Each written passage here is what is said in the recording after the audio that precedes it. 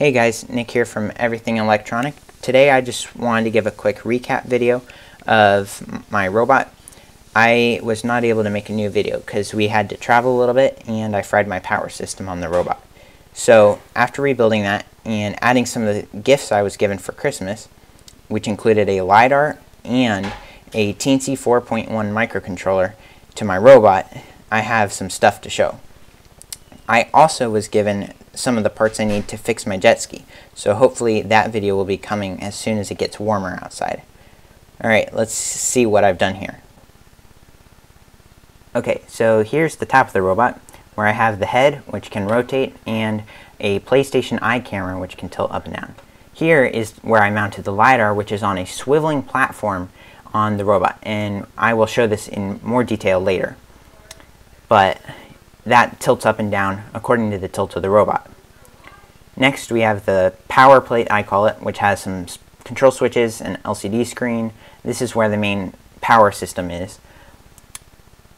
Below that we have the Raspberry Pi plate, and the Raspberry Pi is handling all ROS data sending to the main computer. Below that we have a teensy 4.1 microcontroller controlling our motors on this chassis I made, which is a four-wheel drive chassis, or two-wheel drive, sorry, but four-wheel chassis. And I just used this chassis as a temporary way for me to learn ROS, so that it makes doing SLAM and navigation easier without having to think about self-balancing. So yeah, now let's go look into that Lidar thing in more depth, because I think it's really cool.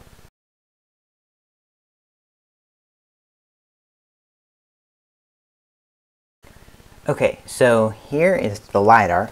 For anyone who doesn't know what a Lidar sensor is, it's basically a distance sensor, but this one is on a rotating base. So it spins, and because it spins, it can get a full 360-degree readings if you record the readings. And this is used by ROS to create a map. So this Lidar is mounted on a little platform I made, and that platform can swivel. A servo motor can make that platform go up and down. So I mapped that platform to stay level when the robot tilts forward and backwards, because when this robot is self-balancing again, the robot will be constantly tilting forward and backwards depending on how it's driving. When it does that, I want the Lidar to stay flat. So here you can see if I pull the robot forward or backwards, the Lidar stays flat.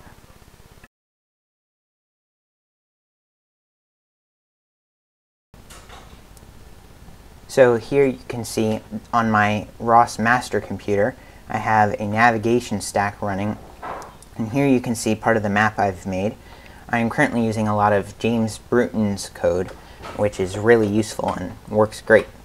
Here you can also see my transform data, which shows my base, the base of the robot, and where the laser scanner is. And if you watch, the laser scanner tilts forward and backwards according to the tilt of the robot, but you can also see that the laser itself stays flat because of that tilting platform. Thanks for watching. Merry Christmas and Happy New Year.